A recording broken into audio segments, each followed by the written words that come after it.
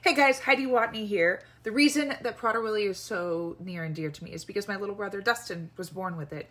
And he was an amazing human, so unique, so kind-hearted and genuine and amazing in his own way. And he passed away a couple of years ago, but in his memory, I'd like to raise some money for Prader-Willi research.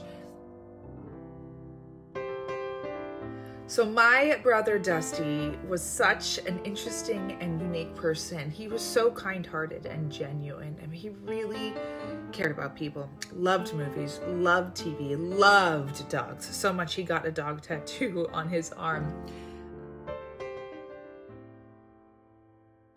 So what Prader-Willi is a deformity in the 15th chromosome, so before someone's even born.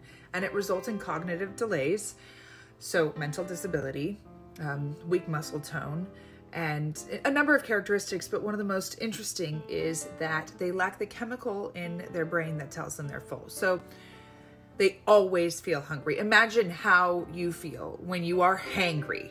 That is how people with Prader-Willi syndrome feel all the time.